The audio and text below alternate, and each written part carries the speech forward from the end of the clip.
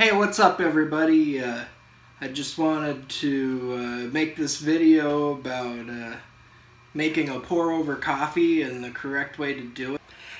Hey, I've got some really exciting news, so stick around to the end of the video to find out what that is, and let's have a lot of fun.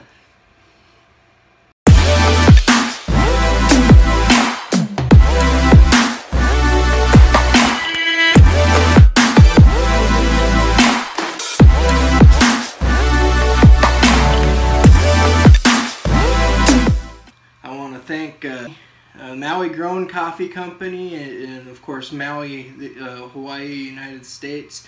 A great farm over there. They donated a couple of samples for me to roast and try. Today I'm going to be trying some of their Maui Mocha. I roasted it up yesterday. These beans are just absolutely tiny. They're about the size of maybe 3 BBs put together. So yeah, it should be a lot of fun, and it should be some really good coffee. Let's check this out, huh?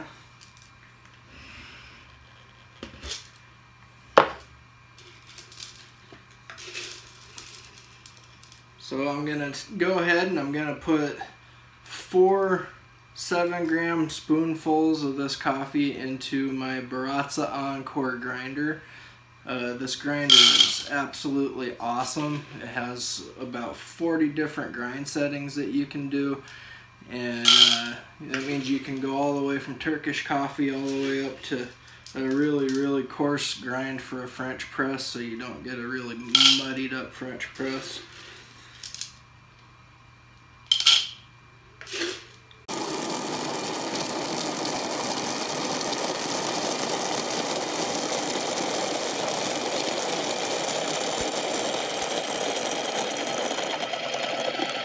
It is super stormy outside here in Washington. We've got a lot of snow going on, which is really abnormal for this area. So you're hearing the wind whistling by in the background probably. But yeah, this is pretty intense out here. Alright, now I'm getting ready to actually make this coffee. This right here is a pour over carafe. This one is made by Bodum. I am not affiliated with them. That's just what I use frequently when I make a pour over at home.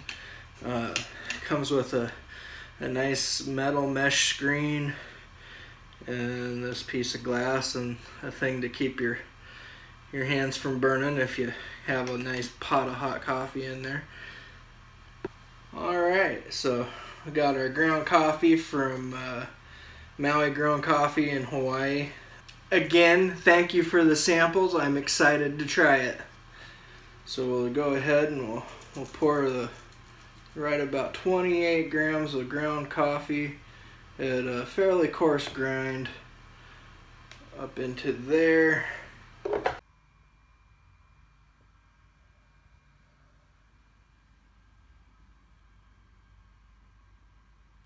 And we'll give it a nice leveling out.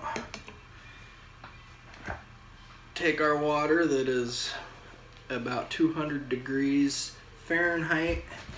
Not sure what that is in Celsius, but we'll give it a quick little pour and make sure that all the grounds have a nice wetness to them. And we have now initiated the initial bloom. Watch as the coffee mound just grows. What's going on right now is the coffee is releasing gases, carbon dioxide, and while it is sucking up the water. And this is really important. Once the coffee has sucked up the water, it will become its own filtration system.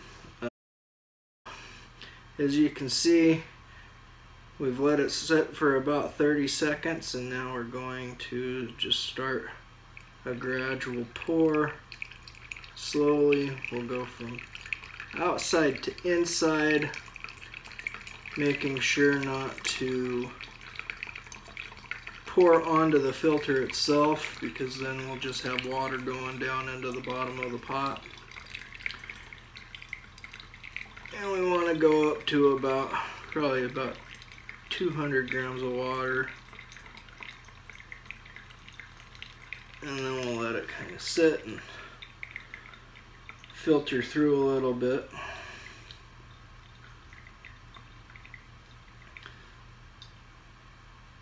So if you notice, I'm getting a nice flat bed of coffee here instead of having it pool up on the sides. And it's because I'm not just going and filling it all up.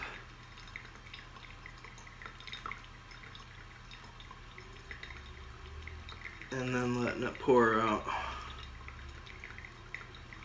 We're getting close to being out of water. You can do 2 or 3 pours depending on your style. It's kind of a conflicting thing. Some people just do 1 pour, but they don't get the good extraction that way. I'm gonna go ahead and do 2 pours here. We're just running out almost. Yeah, here we go. Alright, so this is, give it a nice swirl, nice little tap, get the rest of that water out of there, swirl it around a little bit more, and then we'll give it a nice pour into the cup.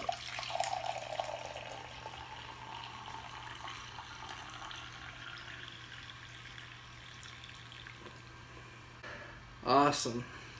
Cheers, and let's check out this coffee.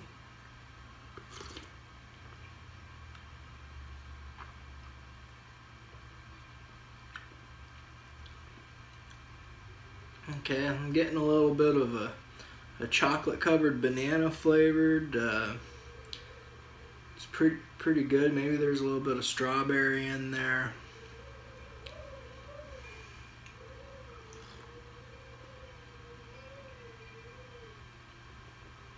Kind of earthy. I gotta say, to you people over there at Maui Grown Coffee, this is some really good coffee. I really enjoy it. It is tasty.